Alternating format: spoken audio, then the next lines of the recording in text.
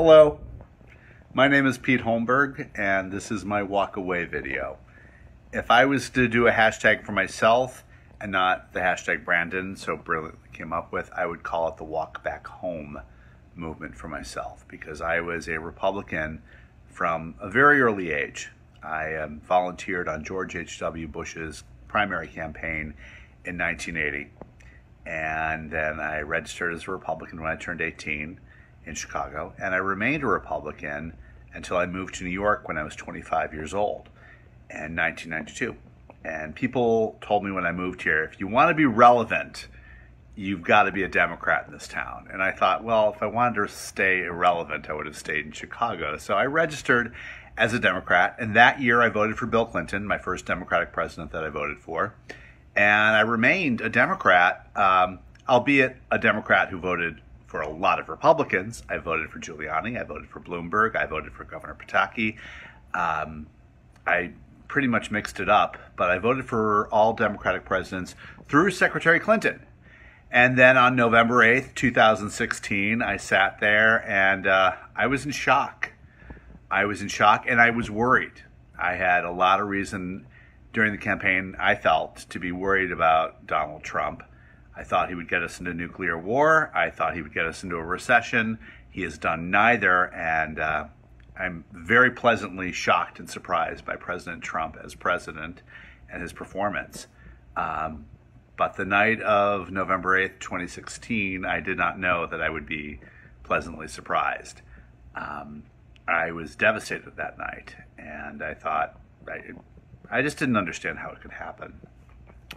And so I came home, and after President Trump gave his acceptance speech, I did find myself feeling relieved, because there had been a lot of speculation that the results would be contested, that the election would go on forever. I remember what 2000 was like with Bush and Gore. I did not want to relive that. And so I was relieved, at least, that the issue was settled. It was a very ugly campaign, and I was glad it was over. And I was also, in all honesty, grateful to live in a country where at least one person had voted for the president. So I went onto Facebook about 3:20 in the morning, and I effectively said, "You are my president, President-elect Trump. Congratulations on your hard-won victory. You have my prayers and my support. God bless America."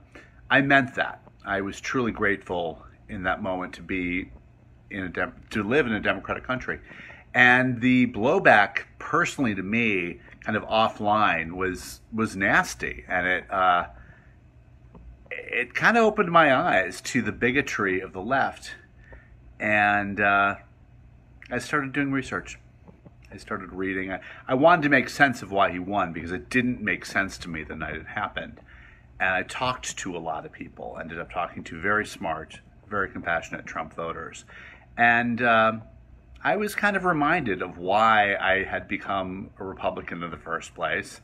It's because I value absolutely freedom of the individual over, social engineering, frankly. And I'm not a big fan of people sitting in the centralization of power and remote power. I'm not a fan of that, never have been. But I'm gay, so when I became a Democrat, it felt natural to do in '92. And then when gay marriage really, when I was young, gay marriage was just like, it was like UFOs. I mean, people talked about two men getting married the same way you would talk about a UFO landing. It was the same level of probability.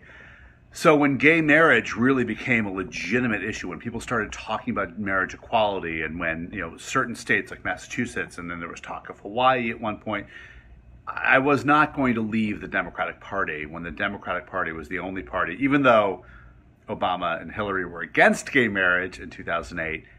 If you were for gay marriage, you had to be a Democrat. That's where it was happening. And that's ultimately who made it happen.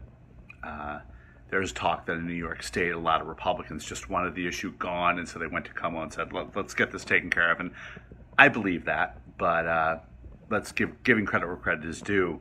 Marriage equality was a Democratic issue, and the Democrats helped propel that along. But that's one issue, and there are a lot of other issues that factor in today's world. And after the election of Donald Trump, trying to make sense of the election of Donald Trump, I really got back in touch with those issues, and people explained things to me, and I did a lot of reading. I did a lot of reading on my own and seeing where our country was going, the role that immigration was playing, how people were using immigration. And I came to a lot of conclusions on my own. And it wasn't so much a rejection of the Democratic Party, although I did see a lot of dysfunction there that I was never comfortable with. But I believe in individual liberty.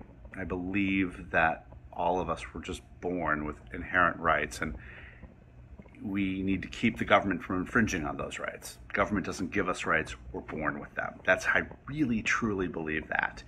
And I also believe in diversity of thought. One of the reasons I was drawn back to the Republican Party, which I registered as a Republican just over a year ago, is that you don't know in the Republican Party. You have to ask someone, are you pro-choice or are you pro-life? Because they're both people there. You've got to ask on all the issues. There's true diversity of thought. And to me, that's an incredibly interesting place to be.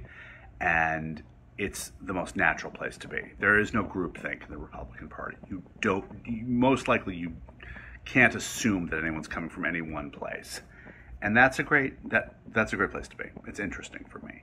So for me, coming back to the Republican Party after the election of Donald Trump was certainly interesting. A lot of people are like, why now?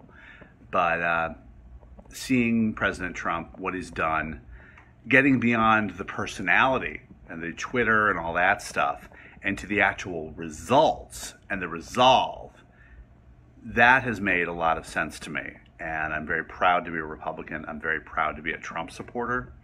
I did not think I'd be saying that ever. And one thing I definitely didn't think I'd be saying in the age of Trump is that I'm running for office. Shortly after coming back to the Republican Party, I was recruited by the Manhattan GOP to run for state Senate here in Manhattan, in Trump's district, District 28. So I am the Republican candidate for New York State Senate. I'm also the Reform Party candidate, and we're on the Stop de Blasio line, and hopefully the Independence line, and we'll make things happen. But this has been a very interesting time for me, coming back to the Republican Party, walking away from the Democratic Party, and getting to a place where people can really tell the truth. The Republican Party is a big tent party. There are a lot of different opinions, and I love that. I feel very at home there. I always did.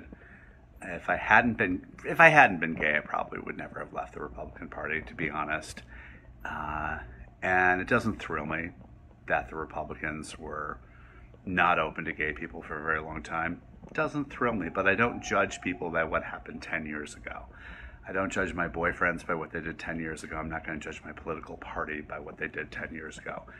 What's important now in any decision, whether it be a personal relationship or a political party, for me is what is happening now? What is happening today? And I see the Republican Party being the party that's really protecting the American people and the future of the American people and the freedom of the American people to say whatever the heck they want. The party of the First Amendment is the Republican Party, in my opinion, these days. And freedom of speech is everything to me. It's the most important thing.